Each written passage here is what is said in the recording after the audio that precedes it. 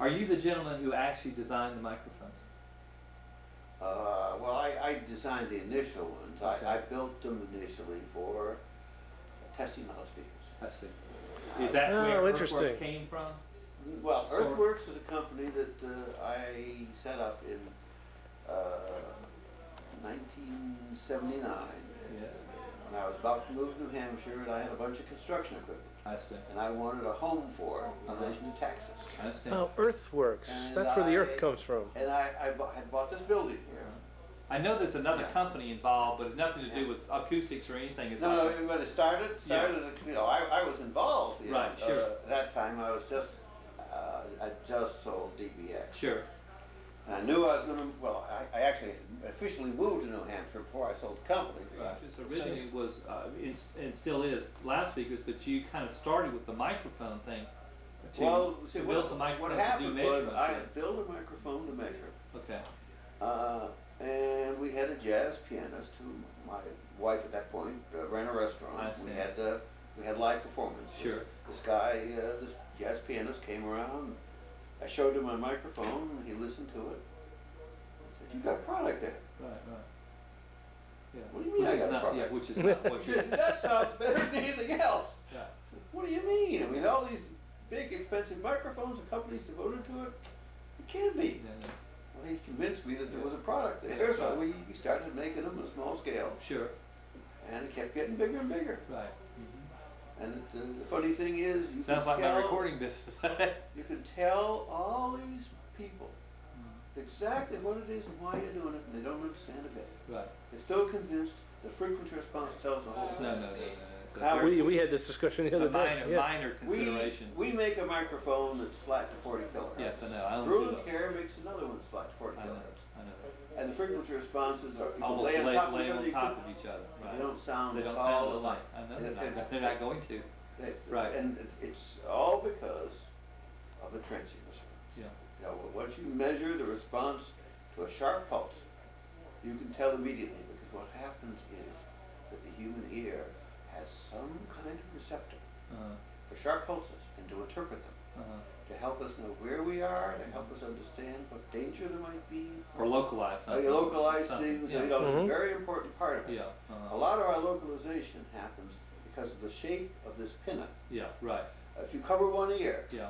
if there's any transient pulses, you can point to them Sure. with one ear only. Yeah, that's because true. you know the pinna transform Right. in your head. Right. You know the pinna transform from sharp impulse from any direction. You know, even though my regular hearing cuts off maybe 13 kilohertz, Right. I don't lose that stuff. Yeah. And I can tell the difference between a 20 kilohertz microphone and a 40 kilohertz microphone. Is it Yeah, we're doing a lot more than microphones. We're getting ready to do a new version of digital audio. okay? Doing it first for research. Okay, Ooh. that's it. But what I'm going to do is I'm going to set up something that's going to sample such that I've got a good frequency response beyond 100 kilohertz. I understand. Then I'm going to find out what we need. Sure. And I'm going to try to trap those little parts of the waveform and look at them Sure. and see what a digital system has to be To do it. to give me back everything. I understand. Now, a little over a year ago, I recorded a concert of Bach's Christmas Oratorio. Right. Eric was singing it. I understand. So I was doing the recording. Sure, I understand. Because he was singing. Yeah, I understand. You have just one son, sir? Oh, no, no. Okay. I have 10 children. Most of them are grown up and I on their understand. own. I understand. Well, where's Eric in the line? He's number 2. How many girls and boys? Even number. 5 and 5. Wow, that's 5 and 5 amazing. boys. That's incredible. That is amazing. That's absolutely I awesome. wonder why you're still working. Yeah. Yeah. Yeah. Well, they're all Yeah, but I know. one are out on their own. Yeah, now. that's it, right. Again, one at home is, 15 now. Hmm? What is your educational background? Well, I went to Harvard, but I didn't stay. Another reason. I stayed about a year and a half. I tell him I don't mind learning. I just hate the educational process. Yeah. Does that make any sense to you? It sure does. 'Cause I was always very inquisitive. I hate education. I don't not but want to learn. there was too much stuff that didn't relate to what I needed. Yeah, sure. And they know that anything beyond 20 kilohertz is just trying Yeah. to fool people Right, with with something big that numbers, can't right. be so. That's right. I understand.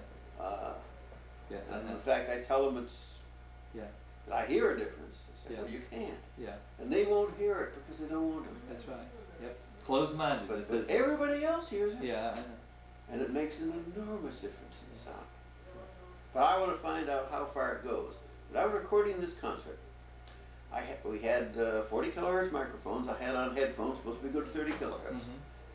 When I listened to the trumpet, with those on, I didn't hear the same thing when I took them off and listened to the trumpet right in front of me. Right. There's kind of a golden glow about that trumpet. Or about, the violin, the Whatever. vocalist, the flute. Yeah, whatever. And they all have Yeah. something that I couldn't even get Right. in these 30 kilohertz headphones. Right, I see. And I'm just wondering, how far up does it go? Now I know the trumpet has an enormous amount of energy, Right. up to 100 kilohertz. Yeah. This trumpet is a shock tube. That's So right. the shock wave gets started, and Yeah. it gets steeper and steeper and steeper Right. until it reaches the mouth. And It's very steep, Yeah. and then it starts making that mouth ring, right, right. which is why the metal, the quality of the metal, the way it's been worked. Changes the It's timbre of the so instrument. important. Right. That's This right. particular trumpet was a beautifully made silver trumpet. Right. That system, we had a system for measuring with sparks. It was kind of crude, I understand.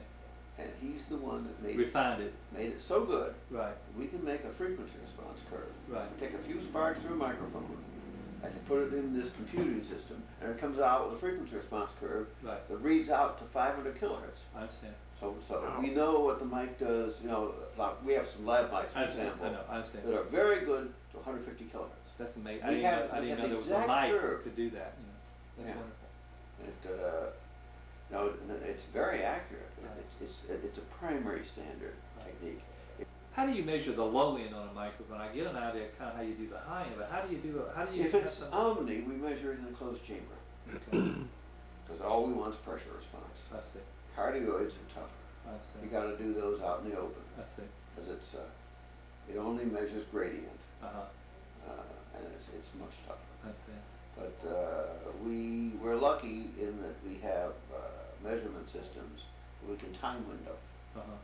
So you can only look at a limited amount of time before the first reflection I arrives. see. I got you. And so as long as the room's big enough so that the lowest frequency can be measured within that interval.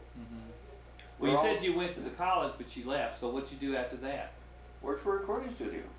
That's wonderful. And who No was better place to pick it up, no right? place better to pick it up. And who was that? Would I know who that was? I don't know. I don't Okay. think you'd know. It's Okay. a fellow named Charlie French Okay. who ran a studio called Trance Radio Okay. in Boston. In Boston. Okay. Yeah. And Charlie was one of these fellows who was good at everything. He had perfect pitch, reasonable knowledge of music, Sure. and very strong drive for perfection. Right. And, Can't imagine who I know that sounds like that.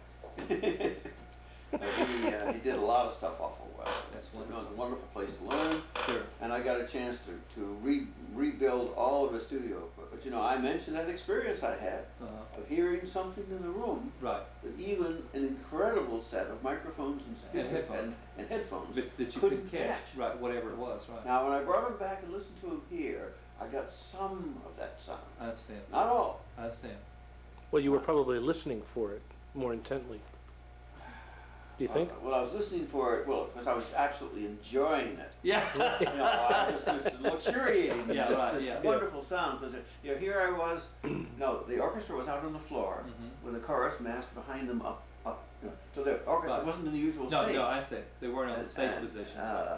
And so, and Where here I- was that? Where was that? That was in Peterborough. Okay. In the Monadnock Symphony Orchestra or some group like Okay, it. I understand. Right. There's several groups like it.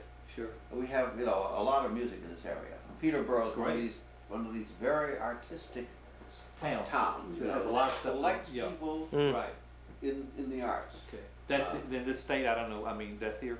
Okay. Yeah. In New Hampshire. Okay. And so, it was just, I was sitting Yeah. 10 feet from the first violinist. Right. I understand. And he had a gorgeous instrument. Right. And the sound that came off the strings Right. and off the bow, Yes. I mean, it was fantastic. The harmonic and sounds. overtone structure. Yeah, well, it's the impulse. Yeah. The Impulse. impulses. Yes, I understand. Uh, Have you got a recording that you have done that's you think is very good?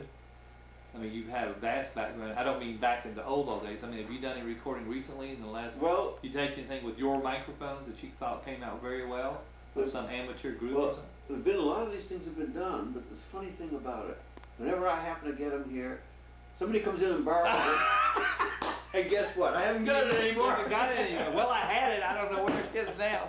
That's funny. It did sound good, though. Yeah, it did sound as well as I remember. No, and Eric has that recording. I don't even know where it is. Okay. Of the Box Christmas Oratory. Okay. That's Even though my wife's on the board of the Mennonite Symphony, doesn't mean I can record Yeah, anything I want. I know. I understand.